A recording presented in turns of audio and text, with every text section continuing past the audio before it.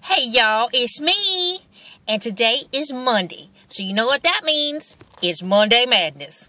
Well, I just want y'all to know I had a fabulous weekend. On Saturday, James and I went to my very favorite store, which is Lowe's. So, Lowe's, if you need endorsement, it is me. We got some lumber, which I'm very excited about.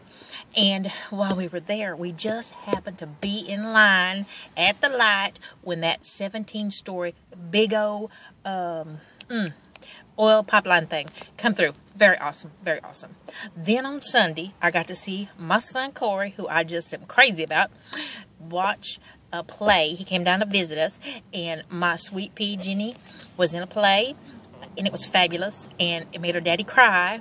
It was just wonderful. It was called A Piece of My Heart, and she was fabulous. Oh my God, my child. And then after that, my mamacita and I, Granny Georgia, we went to the BOK, and we watched the Thunder, and we thundered it up. We had the bestest time. Okay, here's my madness for you. I have to say to the people, were you raised in a barn? Did your mama not teach you any manners?